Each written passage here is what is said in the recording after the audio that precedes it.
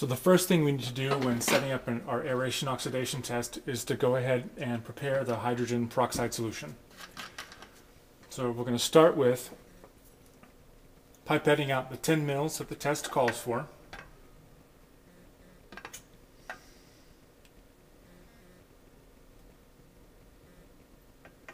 Okay.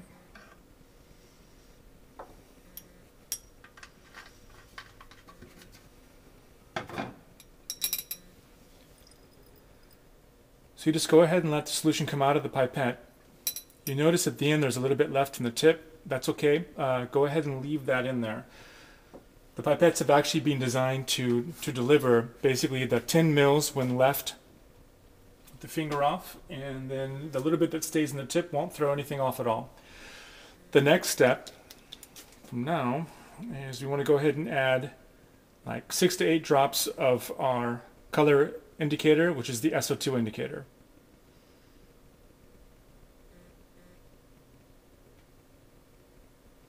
Okay. Normally if I'm running the test I would go ahead and just use 6. I'm using 8 here just so that the color change can be really clear for an example's sake. So you noticed when I went ahead and dropped that in there that the solution turned to a magenta pink color. How this SO2 indicator works is that any solution that it goes into, if it's acidic, it turns pink, and when it turns more basic, it goes ahead and turns green.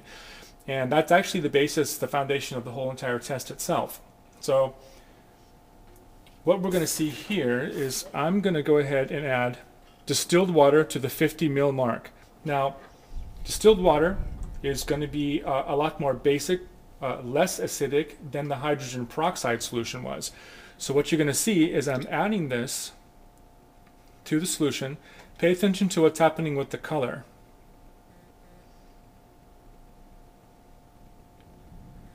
So you can see we have a shift now going from the pink into kind of like a gray color.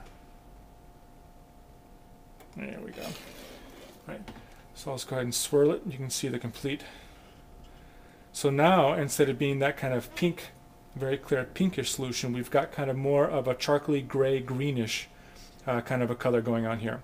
Now the SO2 test basically works on starting at that precise difference of where that pink turns just to that charcoaly green or to the green color, and then any SO2 that is released as part of the test, and we'll get to that in a minute, that's basically sulfur gas, and that gas gets trapped in the hydrogen peroxide, and that sulfur gas is acidic, and the solution here becomes more acidic, and then we get a color change. So the bottom line is that anything that's acidic coming through here, if we see the pink color happening, then we know that there was sulfur gas happening. But the important part about that, in order to measure that, is we need to know exactly when exactly was that color change that happened. Now me squirting in that 50 mils or 40 mils of that distilled water to get us up to that 50 mil mark, I wasn't measuring that, when it's going to be different depending on what the strength or the acidity of each hydrogen peroxide solution is. So the cool way, what we can find out to get us back to that color change is by going more acidic again to get more to the pink sides, and that's why we've included hydrochloric acid as part of the test kit. So I'm using a separate pipette to go ahead and add a couple drops of this to get us back to the pink color. You can go ahead and use the 10 mil pipette that came with the kit. You're going to have to just make sure you rinse everything really well with distilled water. But for convenience sake right now for the test, maybe it's a bit easier if you're running a bunch of them side by side. I have a separate pipette for this demonstration for each of the solutions. And you may want to think about picking up a couple extra pipettes. They're pretty cheap if you're running a bunch of tests in your own lab. All right. So I'm going to go ahead and start by adding 1 drop of the hydrochloric acid to kind of turn our solution a little bit more acidic. So I'll do 1 drop there, and I'm going to put a spin on it. And you can see the solution went from that kind of charcoaly color to kind of a pinkish charcoaly color. I'll go ahead and swirl it some more. And you see the pink color is not super strong, but it's definitely pretty clear. It's kind of like a dirty pinkish color. I'm going to go ahead now and add 1 more drop. Oh, let me go ahead and pull it out there. I'm going to add 1 more drop just to show very clearly the color changes of our hydrochloric acid. There we go. There we go. Okay, 1 drop there, and I'll go ahead and swirl it. And you can see very strong pink, bam, so really right on the cusp there. So where we want to start our test is actually where it just turned to kind of the charcoaly gray greenish color. So if acid makes it pink, then bases make it green, and as part of the test kit, what we're testing with is with sodium hydroxide. So I've already used a 10 ml syringe and pulled up basically some of our sodium hydroxide. And I'm going to go ahead and add 1 drop into here. Just be careful and go slow. Okay. And 1 drop to our solution. And 2 she got in there by mistake, but that's all right. I'm going to go ahead and spin it. And you can see it went from the pink color to kind of a charcoaly, kind of grayish color. I'm going to add 1 more drop just to show you what happens once we go from that transition. And I'm going to go ahead and turn it there. And you can see a very clear, strong green color from there. Okay? That's basically the starting point of where we want to begin our test, like that.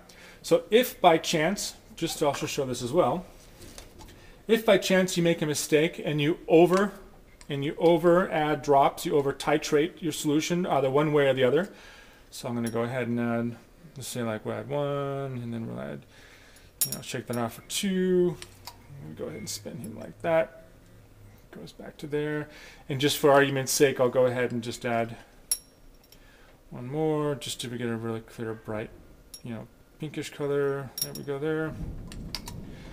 Go ahead and turn that. Yep. Got a really strong pinkish color there. Cool. If you add 1 or 2 drops one way or the other, it really doesn't matter. And the really nice thing about that is all you need to do is basically take the opposite solution that you just used in order to get that and just titrate it back to that color change again. Nothing is lost and you're not going to mess up the test in any way. But I would really suggest going by like a drop at a time. Okay? Go ahead and turn that. You can see we went from the pink pretty strongly to kind of a, again, kind of a grayish color there. I like to go 1 more drop into, not from the gray, but actually going to where I get the first drop into from the gray to get kind of a clean green color like that. That's where I like to start. A couple of my friends, when they like to run their labs, they actually like to go just from the pink to the gray transition phase. It doesn't matter. What does matter is that wherever you start your test on this color change, when it comes to the end and we actually factor out at the end when we run our oxidation test and we titrate back to find the end point, it's important that you get the same color that you basically started the test with. So if you like to go from a charcoaly olivey gray, great, go ahead and titrate back to that point. If you like it to go just into a very clear, clean green, that's what I like to do, but by no means is that obligatory.